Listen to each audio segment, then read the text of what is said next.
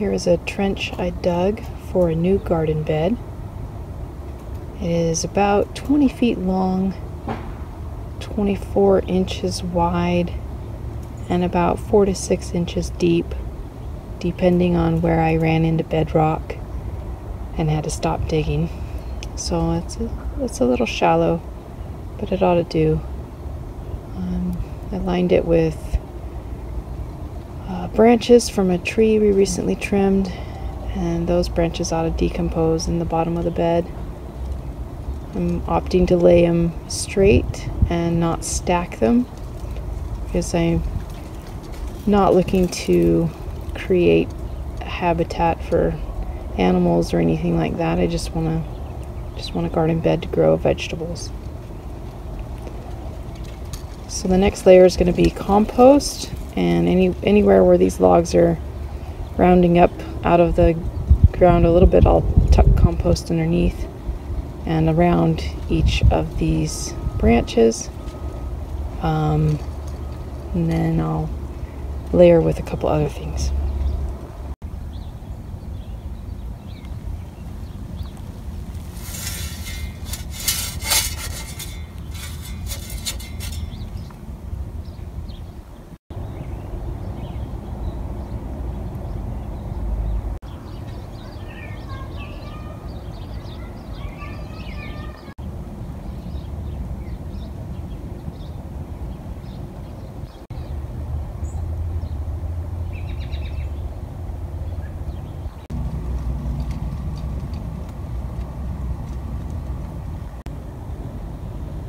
Now that I've gone down the line and tucked compost in between each of these branches, and in some cases underneath where a branch might not have been flush with the ground, I'm ready to add my next layer, which will be ground mulberry leaves from our fall cleanup, and I'll just throw a layer of those on there.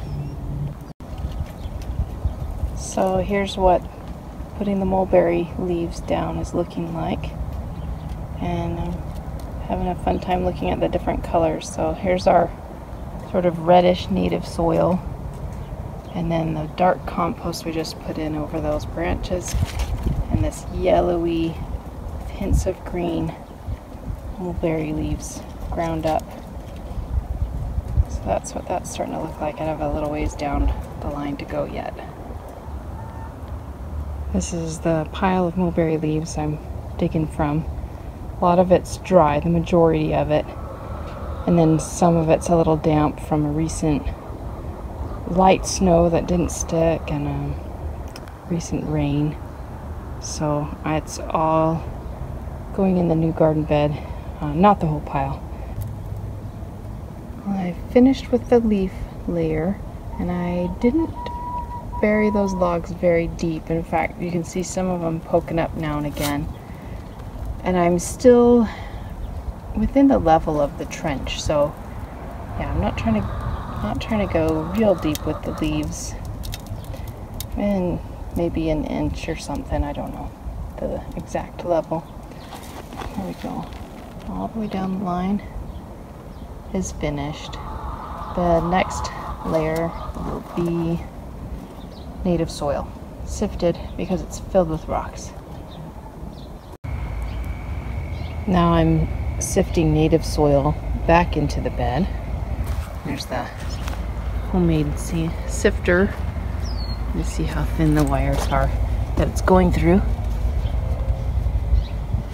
And then see how filled with rocks this pile of dirt is. There's my pile of dirt. Every scoop is filled with rocks. And on the other side of it, what's going in the bed is looking pretty nice. So I gotta go all the way down this line, sifting dirt. So if you go the route of sifting rocks out of soil you want to reuse, just note that the littlest ones are going to end up back in there, but most of this is good and sifted. See, there's the big pile of rocks that would have been all through this native soil. if I decided not to sift it. This is just a tough area of my yard. The whole yard doesn't look like this, but in this space I wanted a bed, so here we go. And then you see all those weeds in there, and that's why after flattening this down, or raking it through, the next layer will be cardboard, and that'll be weed suppression for this very weedy area.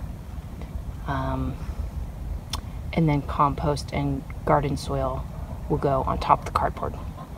So that's how that's going to work. Cardboard layer is down. I think I'm going to dampen it with a hose before I start adding compost. This garden build was a challenge for me, and worth it in the end, I think, to add another garden bed to my yard. And it's fun to see it now producing. I realized that I was getting done with the labor of it, and I don't think I filmed anything after that cardboard layer. So it should be noted that after reaching ground level, I put cardboard on, and then I layered compost and store-bought garden soil. And so I just kept piling that on. And this is ground level right here, and then it sort of sweeps up a little bit. So I did go up higher than ground level with that combination of garden soil and compost. And then I planted in it.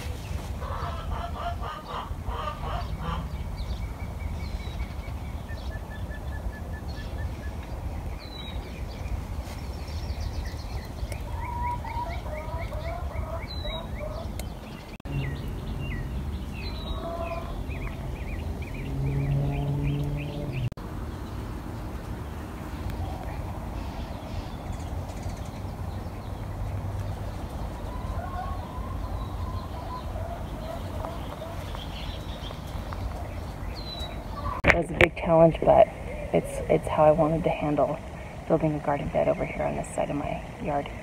Anyway, happy gardening!